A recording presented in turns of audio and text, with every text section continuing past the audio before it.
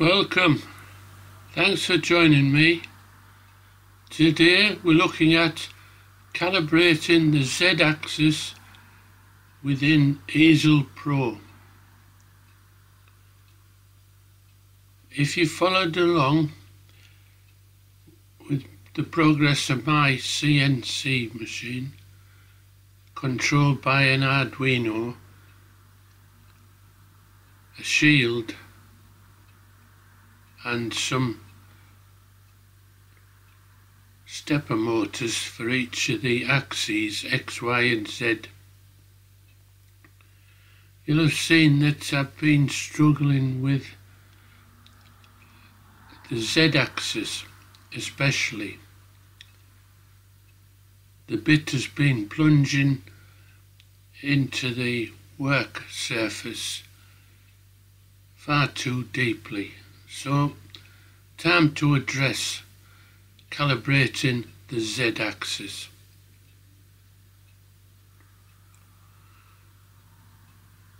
The great thing about Easel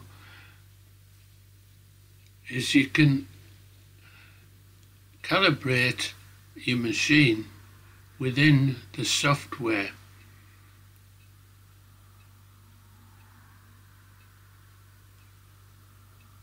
To do it, we really need to measure what's happening.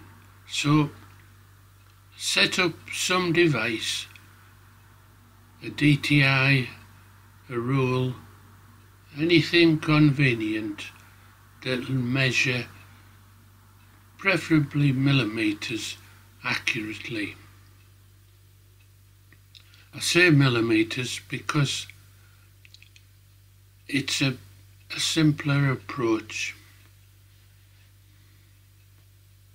So, with a suitable rule attached to the machine alongside the Z axis, we would note a datum point, and then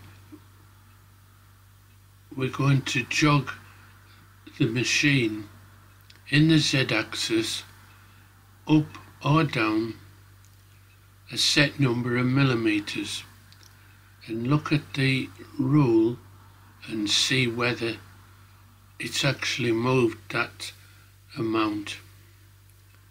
If it has, great. If it hasn't, then you need to set the Z axis within the program. We do that by bringing up Easel, attaching your machine via the USB to a laptop or computer. Click on Machine,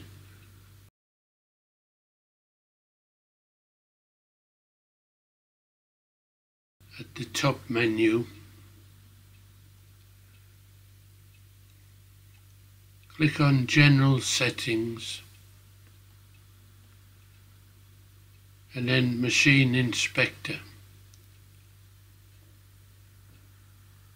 and if you scroll down you'll see X, Y and Z mentioned.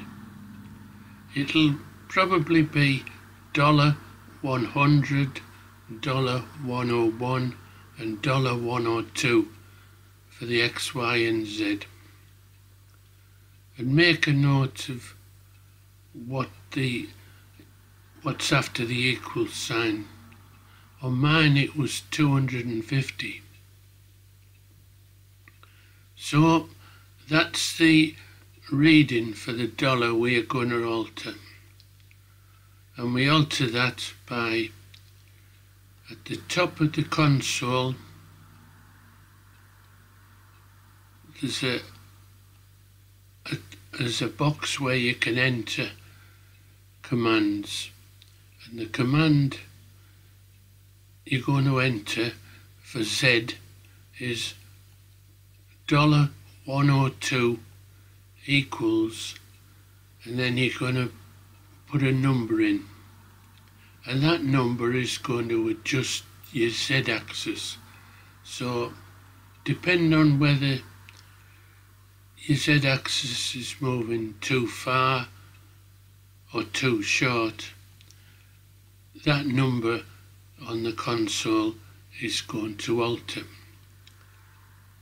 To get mine to work, I changed it from $102 equals 250 to $102 equals 80.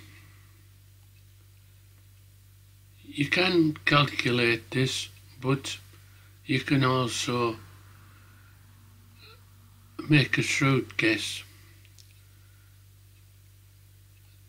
Then you would close the machine inspector down, go back to the interface of Easel, and in the top right hand corner jog your machine and see whether your new settings, but let's just hold tight a minute.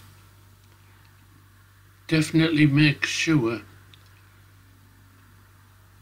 that it's set to millimeters for jogging. Mine keeps defaulting to inches, and I'll have to look into how to change that. So 10 millimeters or 10 inches, world of difference, a world of hurt. So just make sure your jog is set to millimeters. Select 10 millimeters and jog it up or down, whichever suits your measuring device, and see whether your machine actually moves. And after a couple of times you'll have arrived at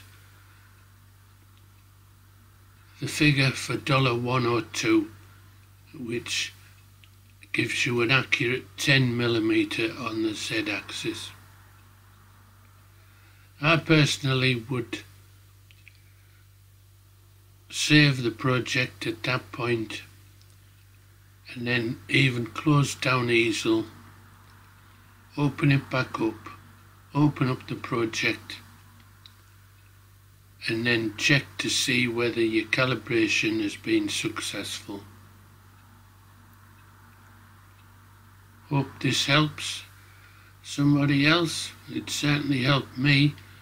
No more carving right through the workpiece anymore.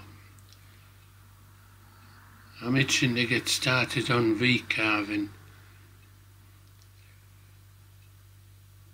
Thanks for watching. Join me again soon.